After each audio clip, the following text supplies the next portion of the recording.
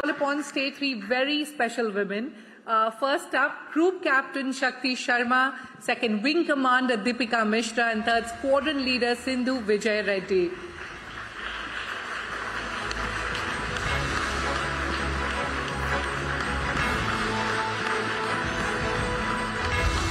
Now, Group Captain Shakti Sharma is the first woman officer of the Indian Air Force to become Group Captain in all 3 services.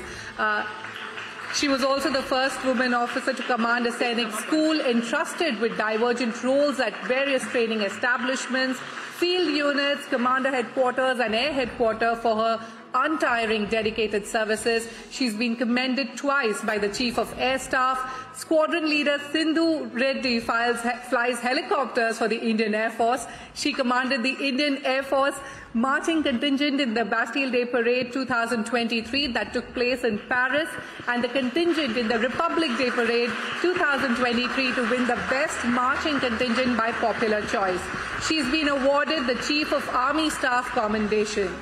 Now, Wing Commander Deepika Mishra made history as the first female Air Force officer to receive a gallantry medal. She was awarded the Vayu Seva Medal for gallantry by the President of India on Independence Day in 2022 and recently received the award from the Air Chief Marshal of the Indian Air Force at an investiture ceremony in New Delhi. In August 2021, Wing Commander Deepika Mishra was assigned the task of carrying out humanitarian assistance and disaster relief operations following flash floods in northern Madhya Pradesh. Now, despite adverse weather conditions, including strong winds and the approaching night, she was the sole individual to arrive at the disaster site that same evening. Her courageous actions and dedication to duty helped rescue 47 individuals, and as a result, she became the first female Air Force officer to be honored with the Gallantry Award, the Vayu Seva Medal for Gallantry, which she received at an investiture ceremony in New Delhi from Air Chief Marshal V.R. Chaudhary. Over to you, Shireen.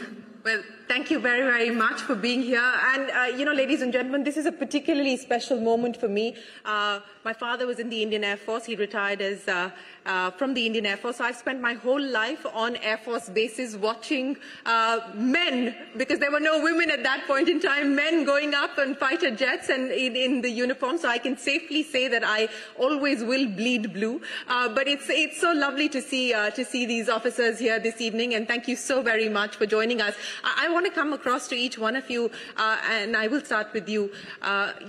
What to your mind needs to change to ensure that we see this as a viable career option for women? More and more women are now joining the 3 forces, whether it's the Army, the Navy, or the Air Force. But what do you believe can be done to ensure that it becomes an option for more and more women? What would your message be to parents who are watching?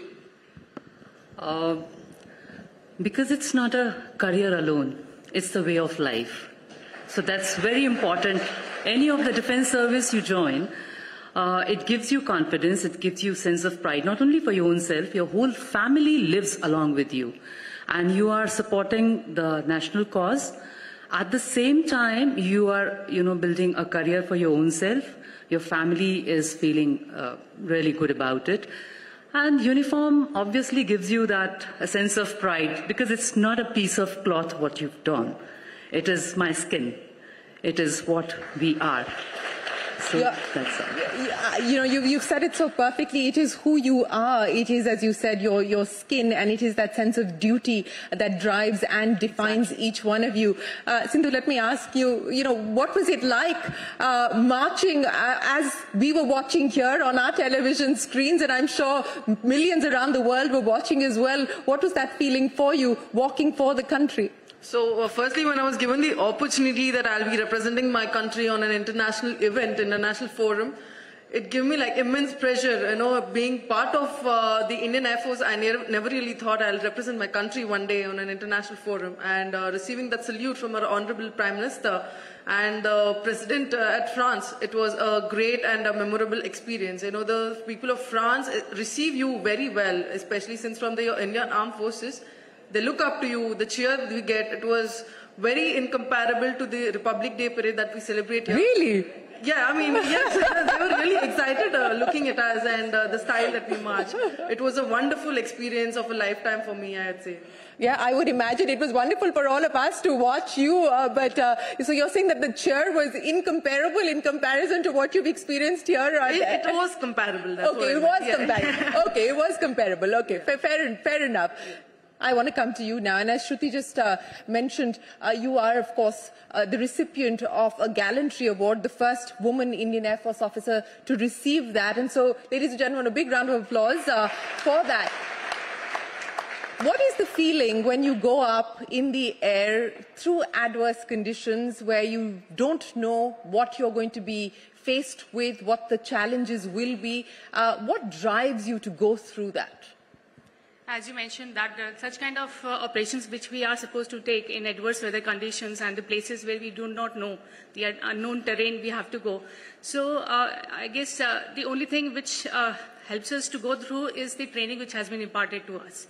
The kind of training which has been imparted, that gives us the confidence that yes, we can go through it, and that is the trust on training and also the command over the aircraft which we are having. So we know that what all is possible and what not. So there comes the decision making. In that there is a thin line whether to go ahead or to come back within that time. So that decision making also, that has been a part of our whatever we do day in and out. So that everything what we do for so many years has resulted in me successfully completing this mission. Well, you know, yes, I imagine that in a split second you've got to make that choice, and it's sometimes, you know, you don't really know, and sometimes technology is not your best friend either when you're up there, as we have seen in many cases. But if you were to send out a message here to young women, to parents who are watching, etc., what is it that you would tell them?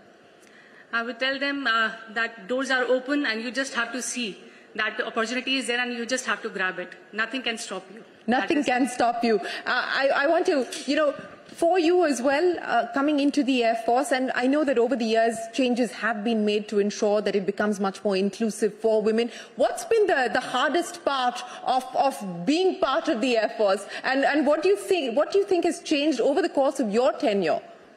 I have joined almost 3 decades back. So pleasure is to see the young ones who are younger to my child.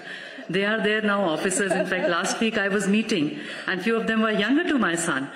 And it's certainly feels good when they say that we were inspired by, you know, pioneer batches, like they have seen me and my other colleagues.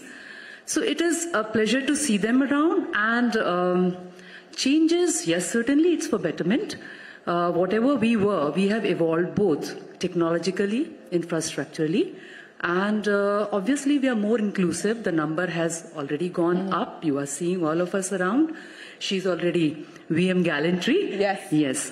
We have everyone around, and the Air Force is marching forward.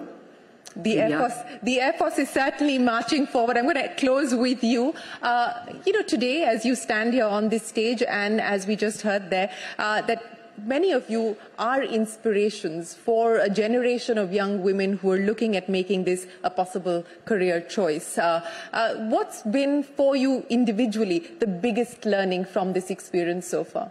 So Air Force has literally given me every kind of exposure that I could have ever imagined as a young, ordinary child. I was from South India, you know, dreaming of looking at skies and flying sometime.